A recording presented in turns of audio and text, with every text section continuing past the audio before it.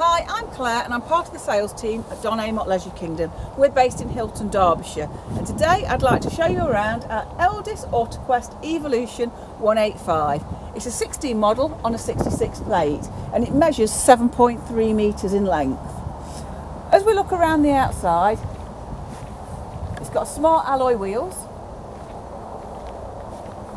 winter fridge vent covers,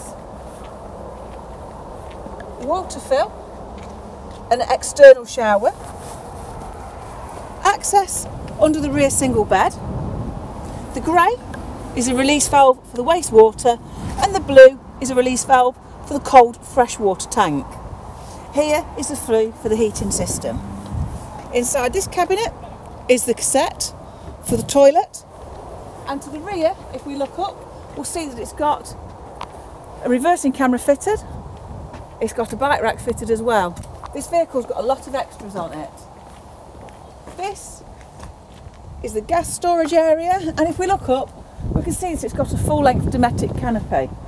Let's have a look inside to see what it's got to offer. On entry, you'll see that we've got the fly screen on the door. We'll head towards the driver's area. So it's on a Peugeot Ducato, and it's a 6-speed gearbox. It's got cab aircon. It's got a stereo player fitted, the big mirror that projects the reversing camera, steering wheel controls for the telephone, and it's also got the cruise control as well.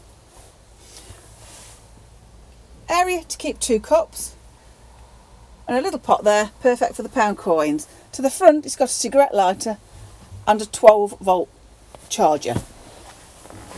The skylight above the driver makes this area extra light. 2 lounge seats here, which also beneath is a seat for a travelling passenger. I'll do this as quick as I can to show you how to see the passenger seat. It's belted. This layout I really do like because it offers versatility. If you're not always going to have a passenger with you, this is perfect. You still get the benefits of a nice lounge area. Once we've moved the cushions out of the way, lift the bed up, and to the end 2 release catches. If we clip them, this comes down, making the chair visible. So to get the chair out, we pull the lever here and push the lever down there. Lever here and the lever down there. And again until we've got the back of the chair straight. Put it into the seat position that you require, and the seat will pull down and the seat belt comes across and connects in. A really good idea and safe space saving, perfect if you're not going to use the seat at all times. Behind here you see the release valve, easy access to drain off any water that's left in your hot water tank. So we'll go and have a look at the kitchen area. The kitchen area is very well equipped.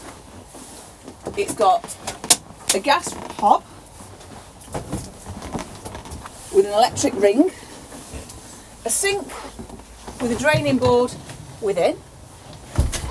It's got the Dometic dual fuel fridge with a freezer compartment within, so you can use the fridge on either gas or mains electric.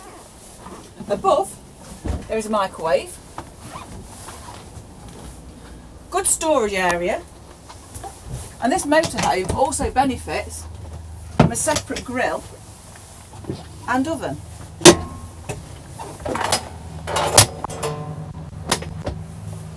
Not forgetting the additional work surface area.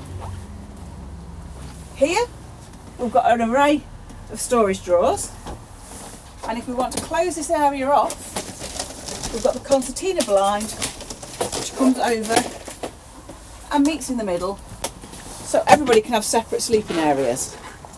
Inside the storage cupboard is the table. The leg for the table is just around the corner. The 2 single beds have got storage drawers beneath, and this one you can lift up and there is storage underneath it. Above you'll see that we've actually got plenty of storage cupboards for all your clothes that you need to take away. It's got a solar panel fitted, and it's also got the TV aerial mast that pushes up, pivots around to get the best signal possible for you.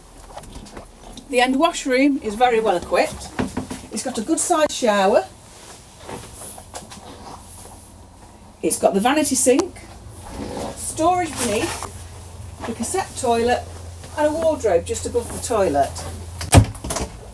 The skylight in the roof, so when you've had a shower you can ventilate all the steam out. This is a motorhome that I think is in excellent condition. So why not pop over to Don Amott Leisure Kingdom, come and see myself or one of the sales team and we'll happily show you around this motor.